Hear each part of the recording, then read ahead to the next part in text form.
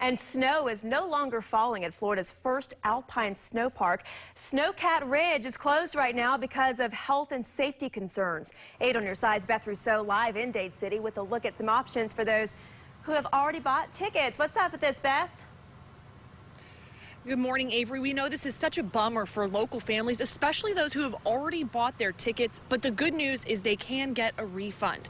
Now, right here behind me, you can see the lights that line the road down to Snowcat Ridge. But take a look. The gate is closed. They've got the chain on. And that's not just because it's really early in the morning. The park is temporarily closed because county leaders say there are health and safety concerns. I want to go ahead and pull up some pictures just to give you a better idea of what their worries are and the reason that they revoked the permit. Now, Pasco County leaders tell 8 on your side that during recent visits here, fire rescue and building construction services found building, electrical, and plumbing violations. So Snowcat Ridge has been open less than a month, but it has skyrocketed in popularity during that time. The team here posted to their Facebook page saying the county won't allow them to open the snowy slopes, but their legal team is hard at work trying to get everything reopened soon.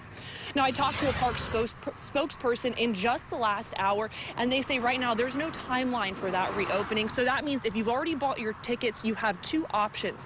One is to wait to redeem the tickets until the park does reopen, or to get a refund. And you're going to be able to do that by calling them at 813-576-1450. I'm going to go ahead and post that number for you on the WFLA app.